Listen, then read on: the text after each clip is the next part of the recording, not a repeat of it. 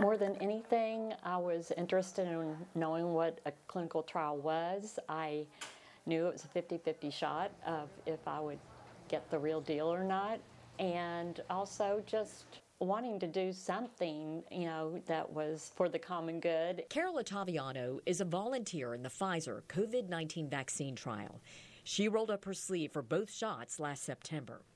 When the telltale side effects of the vaccine kicked in, she suspected she got the real deal. And then it was confirmed, I guess, in December that by the clinical trial that I had received the vaccine. Carol admits she felt a new sense of security, pretty confident she was protected from COVID. But in January, a trip to Texas proved to be a reality check. Her father was in his final days. She gathered with family and friends. A few days later, she had a stomach ache and a low-grade fever.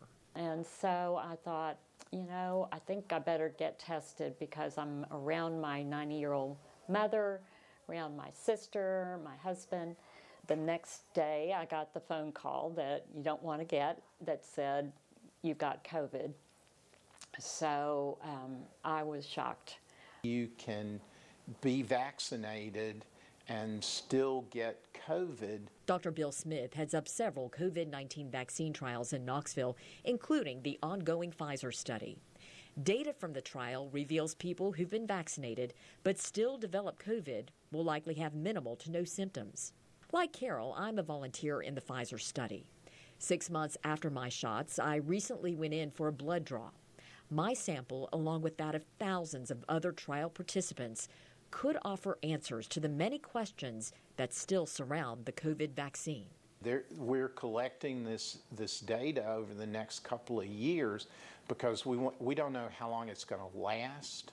We will continue to get information about its effectiveness against variants as these arise.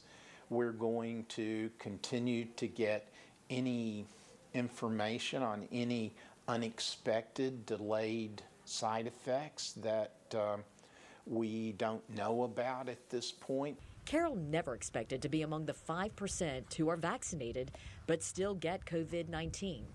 She's just grateful she didn't pass it on to her family.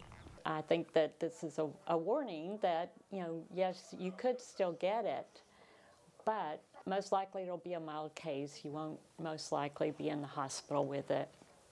And hopefully the people around you will be less likely to get it. So there's always a bright side to every story, and I think that's what I would say about this one.